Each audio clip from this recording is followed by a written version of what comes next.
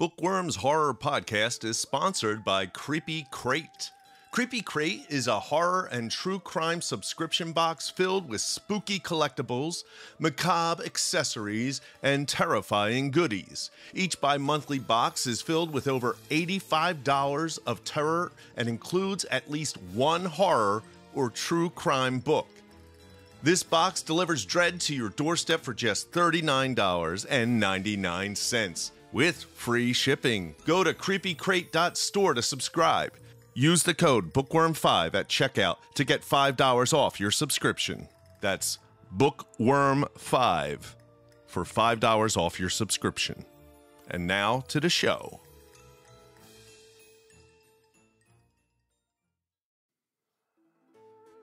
Welcome to the Book Worms Horror Podcast, where we provide valuable tips and insights for those interested in writing within the horror genre.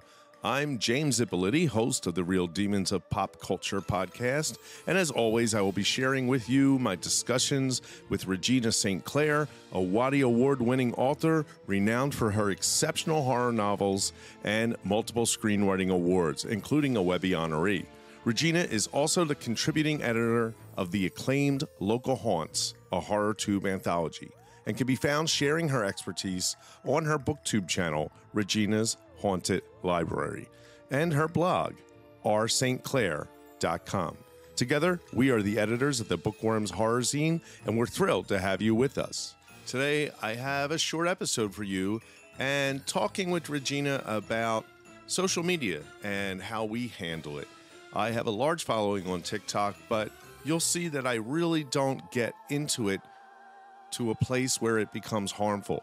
The point we're trying to make in this is get your work done, find your community, and enjoy that community. But don't fall down any rabbit holes in the social media world. Let's give a listen.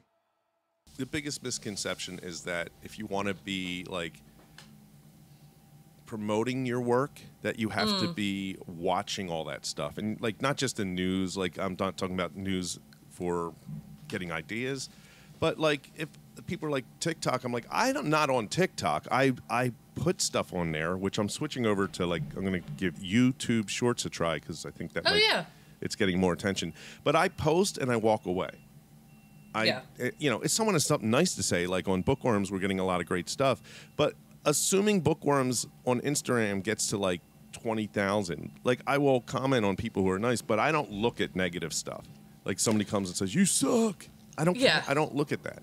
But, people are getting smarter about that kind of stuff, too. Like, it's become, talk about rules, the online culture has developed its own set of rules. And, I think before we would get drawn into something that now we're like, they're just a troll or just, this is stupid, it's a waste of time. Yep. I've definitely limited my online time, like I'll do my YouTube post, and then I always try to watch a couple of my friends' YouTube channels, like their latest videos and stuff, and comment, because I like that conversation and like to show support. But I'm not on Facebook like I used to be or any of that kind of stuff. Yeah, I don't think people are, and I think what people are doing now is they find their communities, they participate in those communities, and that's a very healthy way of handling this instead of trying to run around and see everything. Yes, and I also don't do Twitter, and I think I'm happier for that. I literally like that's a weird stopped it completely. I never got it to begin with. Yeah. So I have a Twitter account, but I never use it. And then once like Elon Musk took over and it was getting really bizarre, I was like, I'm done. And now I use the Substack notes, which I haven't figured that out yet. But yeah, and I know like there's a lot of people in the horror community on Twitter, but I don't know. I honestly don't know if that is really helping. Now, I might be wrong just because I'm like, well, I'm not on it, so you don't need to be on it. But I don't know if you really are selling books through Twitter is my point, Like, you might be connecting with people. I don't know. It might help somewhat, but I don't know if that is really the best place to connect with readers. Well, maybe other writers, maybe. Yeah, that's the hard part. Like, when you just got a bunch of people trying to sell their books to other people trying to sell their books, you're not really selling books. I agree. I don't think you are selling books that way. All right. I said it was short, and it is short. But we will have some more in-depth conversations coming up next week. I just wanted to share very quick thoughts that Gina and I had on how we handle social media. Your first job is to write.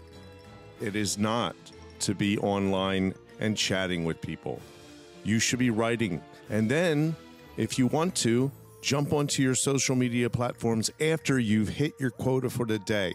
Do not let people get you down. Do not listen to trolls.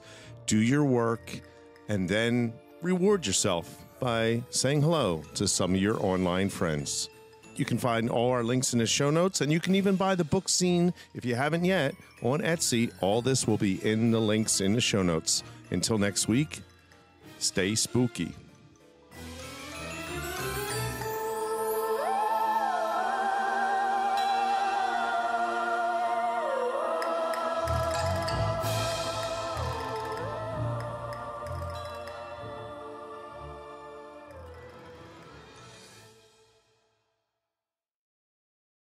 Book Worms is a Guerrilladelphia production.